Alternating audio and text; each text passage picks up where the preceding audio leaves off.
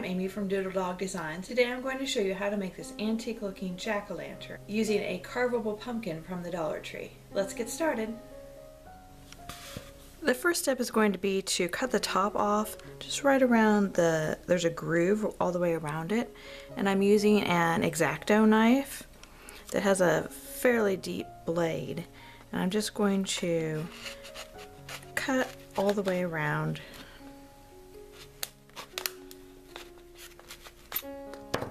And then I will pull this out.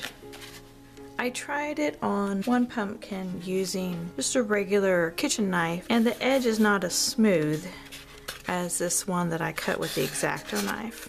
The next step is to take a pencil and draw the face on. The pumpkin is the same on either side of the seam, and it has smaller ridges building up to a big ridge here on each side. So I'm going to use one of the big ridges as a nose, and then I'm going to draw the eyes on either side of the nose.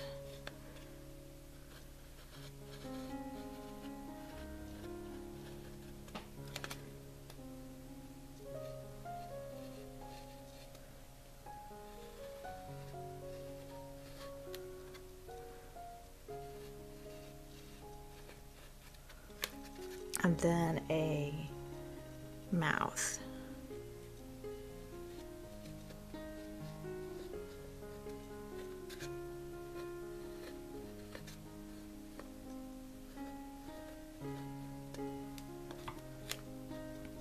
Then I'm going to use the X-Acto knife again and cut the eyes.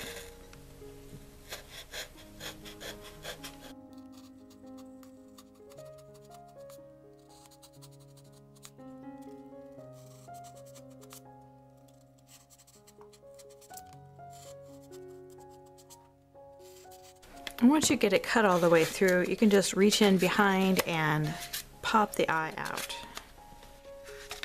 Then I'm going to paint the inside of the pumpkin first, and then I'll paint the outside.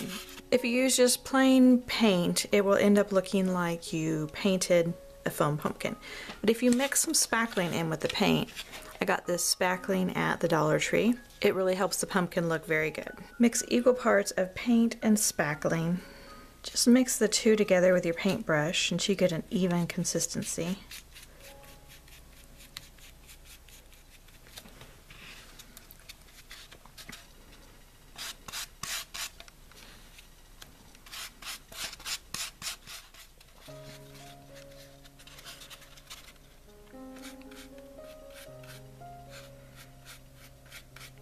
You really want to pay close attention to the seams when you're painting. This paint will help cover up the seam. My first coat of paint is dry, but I could still see some of the original color through the paint, so I'm going to give it another coat of paint.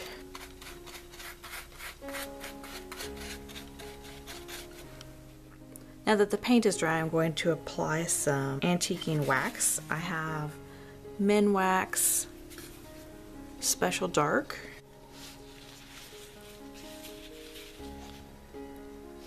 And I'm just going to apply this dark wax in the areas that I want it to look a little bit grungier. So in the seams and around the openings here.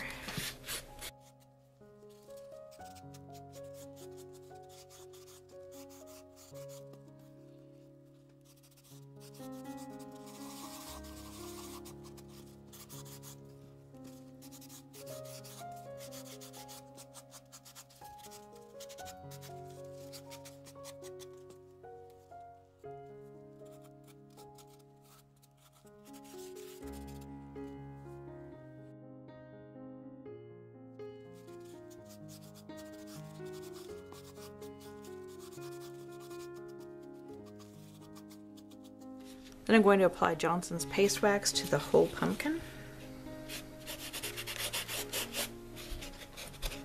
This will help seal the paint and Just give it a finished look.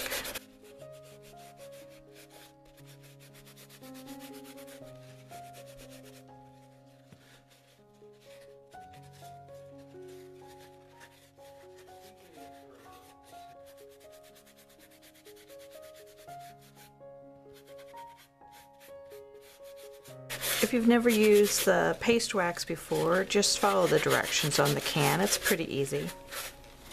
Now I'm going to add a wire handle. I've got some rusted, pre-twisted wire that I'm going to use.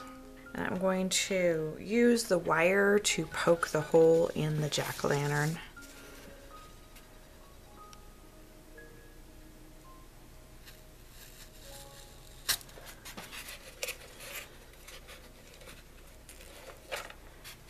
Once I decide how long I want the handle to be, I can cut off the extra wire.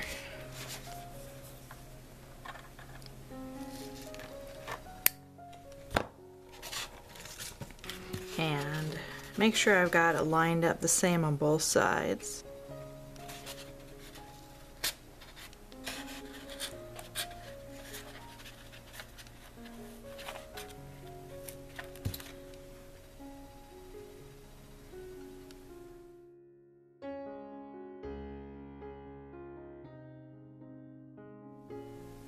Thanks for watching. Be sure to click the like button and subscribe below. I'll see you next time. Bye.